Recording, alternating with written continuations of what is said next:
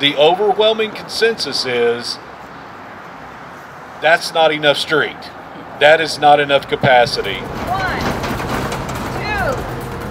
2, 3. The part of Naaman School Road that will be widened from 2 lanes to a 4-lane divided road is located between State Highway 78 and Brand Road, which is just west of Spring Creek. The improvements are expected to shorten the time you spend in traffic. It will also make this road safer by raising the bridge over Spring Creek above critical flood levels and reducing the number of driveway and alley connections to improve visibility. Pedestrians will also enjoy better walkability with the addition of a 12-foot concrete trail and a 6-foot wide sidewalk.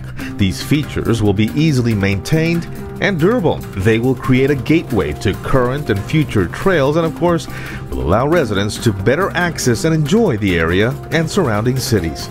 Other improvements include a new drainage system, the replacement of aging water and wastewater pipelines, new signals at Brand Road and State Highway 78, attractive landscaping, and better roadway lighting.